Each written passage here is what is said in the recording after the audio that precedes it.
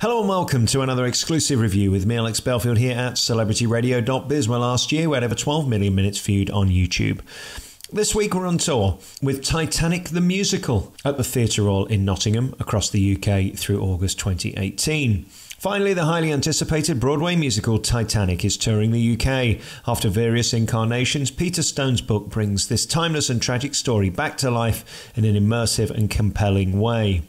Titanic made her fatal transatlantic journey back in 1912, but some almost 12 decades later, people are still as captivated and excited by this unbelievable story as ever. Designer David Woodhead has done a classy job of staging this production via the incredibly simple and uncluttered two-tiered set. With an immersive feel, the cast regularly use the stores to enter and exit the stage.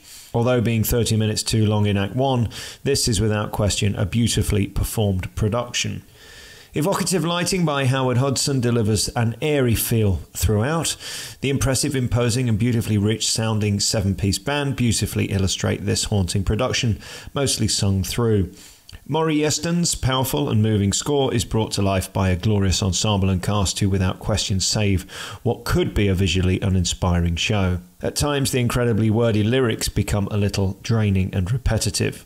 Regardless, the pure talent of the cast leaves you devastated by the end of this play. This makes Les Mis feel like a Disney film. I guess we knew that. The clue was in the title.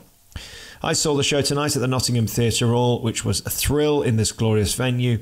It will tour the UK through August. Unlike so much crap on the road in 2018, charging big money for little reward, this show offers something new, innovative and emotionally compelling. We love the story, but Titanic the Musical gives the tale a new heart above and beyond its predecessors on stage. Some of the musical moments are magical, with vocals and arrangements of equal standard to classics like Phantom. The show is certainly old school and plays to the strengths of the score and cast. This is a classic night of theatre, so rare in 2018.